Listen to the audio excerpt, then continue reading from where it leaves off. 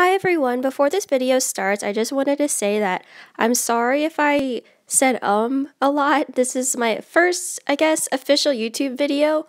Also, I forgot to mention that throughout my dietetic internship, I worked every single weekend, 16 hours each weekend, and then also during the second and third time I was studying for the exam, I was moving from an apartment to a house. So it is definitely possible if you are non-traditional like me, have to work, have to move, you have something going on in your life, you're a parent, it's definitely possible to pass this exam. Hello everyone, my name is Selena. I am a newly registered dietitian as of October 5th, 2020. I just wanted to come on here and discuss how I passed the RD exam, especially after failing. Hopefully my experience helps someone out there.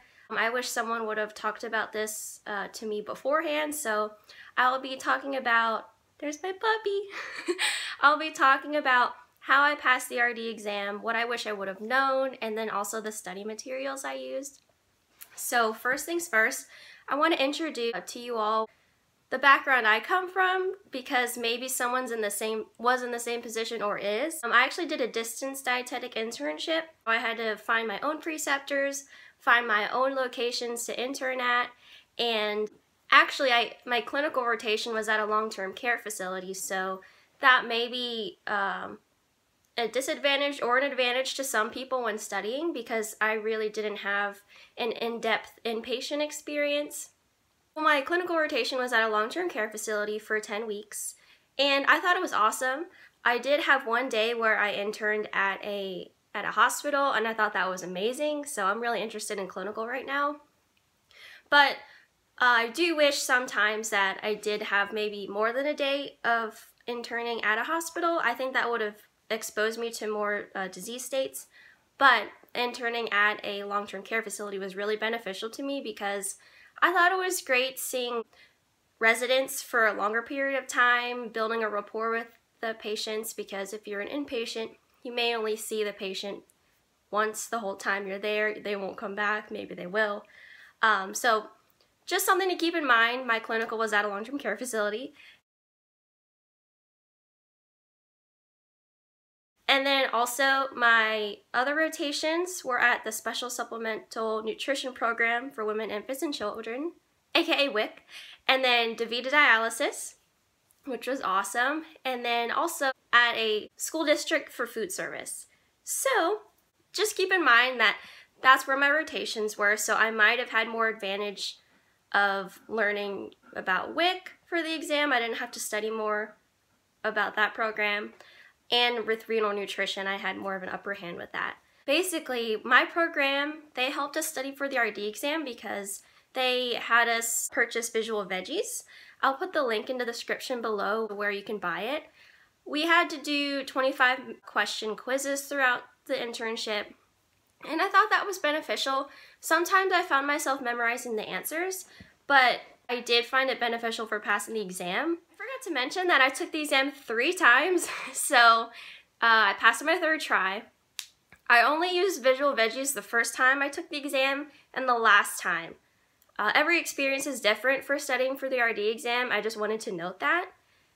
And also, we were required to take a pre-test and a post-test during the internship, so we would take a 145 question test to simulate the exam in the beginning of the internship, and at the end to see if visual veggies was working, and it did, because my score improved by 20%. So I graduated my dietetic internship this past April, and what was great about my internship is that they put us into little study groups for the RD exam. COVID-19 and quarantine was happening. I graduated in April, so obviously the study groups were virtual, and I found this really beneficial because I found my closest friends, but also we were able to quiz each other. We made presentations for each other. We did Q&As, or not Q, yeah. Yeah, we did like little questions together. But also, I think this is the most important thing I got out of the study group, besides finding long life friendships, is that everyone had different mnemonics for everything, and I think mnemonics helped me the most. Whatever makes you remember something, it'll stick with you. So my friends had really funny mnemonics, and that just really helped me throughout the exam. Well, all of us in the study group actually had visual veggies because we were all in the same program, but we also all had Gene Inman, and I had the 2019 version. My friend had the newest version, the 2020, and then someone had an older version, so we'd obviously help each other out. If there was information in the newer one that the older version didn't have, we'd tell each other. So I would recommend a study group to help you study for the RD exam.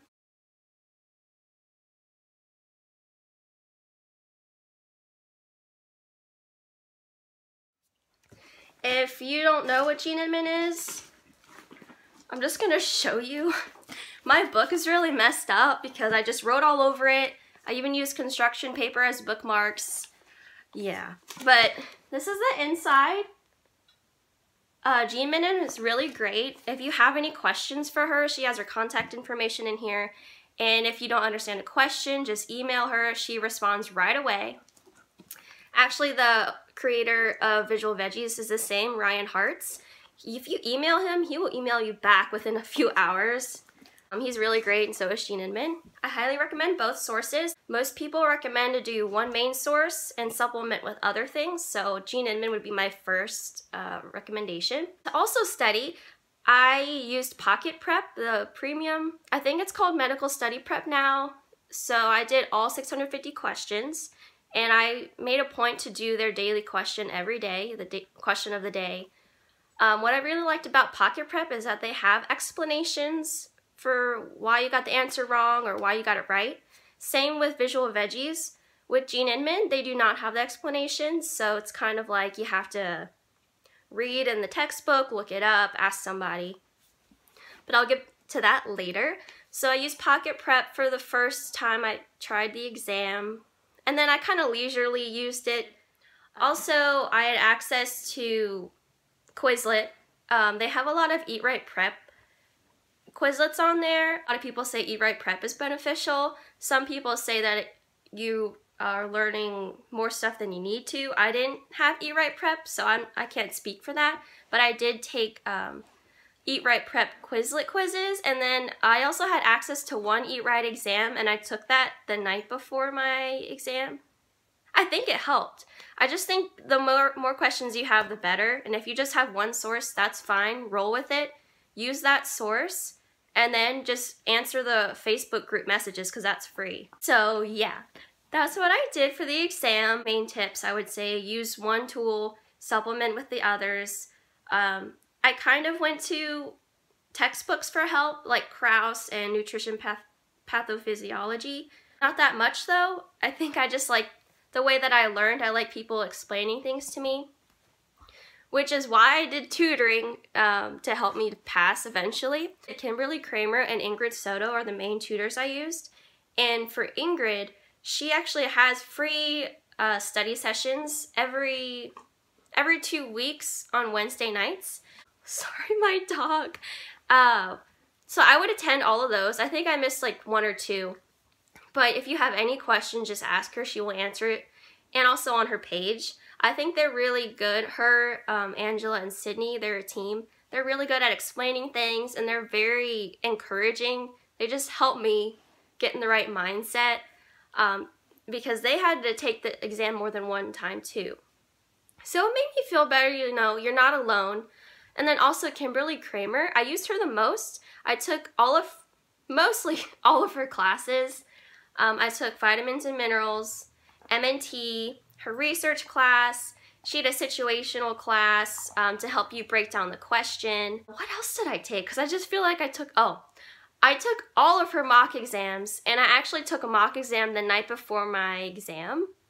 I thought that was really helpful. What I like about Kimberly is she's straight to the point. You know, she just really wants all of her students to pass. She gives you great mnemonics, and there's free videos on her exam page, RD Exam One and Done, where she just explains concepts for free. So these are the Facebook groups I'm part of. I also wanted to note the RD Exam podcast. It's also called Chomping Down the Dietetic Exam. Faraz Farazali, he posts a lot of sample questions, and I normally follow the RD Exam podcast on Instagram, so I will I would suggest to do those questions every day because a lot of the times if you're taking breaks, you're probably on social media. So I definitely recommend following this. On Instagram, he is RD Exam Podcast. That's I also followed Andisha Farmand. Her handle is Pass the RD Exam. She always posts a daily question on her story, and she also has these fun little mnemonic videos on here. I did end up purchasing one of her classes. I think it was the Situation and Keywords class. So she breaks down the questions, different topics from all the domains, and she will also sell recordings. So that class that I bought was a recording. I actually took almost all of her live classes that she had in the past. So in addition to becoming a member of all these groups, I'm going to show you how to look up questions and answers in Gene Inman or a question that you get from Quizlet, because a lot of the folks in these groups will post a question, people will answer, and it's really helpful. So because the RD Exam 1 and Done and MyRDGuide are a bit newer pages that were created, even though those tutors have been tutoring for a while, if you're looking up questions, most of the questions that you're looking to find are probably in RD Exam Prep or RD Exam Study Group live sessions. They will be in here and here, but if you can't find it in these pages, I would suggest RD Exam Prep the most, or RD Exam Study Group live sessions. So let's do an example, RD Exam Prep. Hello. Oh, I didn't move my camera. Okay. Sorry. So yeah, you have about, discussion, announcements, members, but there's this magnifying glass, so search within the group. Now you're looking within the group. What if I want to look up probably a question on hypertension? Yeah. Alright, see? A new patient with a BMI of 32. Patient with a BMI of 32. Even though this question is posted twice, I like that because you get different explanations. So there's 15 comments on this one. Look at that. You have so many people willing to answer, which is amazing. And I would say this helped me the most because I looked up questions the most on my last time studying for the exam. So it's a different day and it's morning time, but I did want to say, because I forgot again, that I did several 145 question tests leading up to the day of my exam. 2 weeks before my exam date, I just did so many questions, as many as I could, but I tried to simulate the exam by doing 145 question tests to get me used to that amount of questions, or that question capacity. And I kind of wanted to simulate the exam, so in the times we live in, wear a mask when you're trying to simulate the exam. Also, yeah. And don't be afraid to post questions on these Facebook groups. Everybody wants to help each other out, so don't be scared. If you're looking to save money, I would go to the Facebook groups. Look up the mnemonics they have, go to the free tutoring sessions if they're offered. So yeah, I think I wrapped that up. I'm sorry if this is all over the place.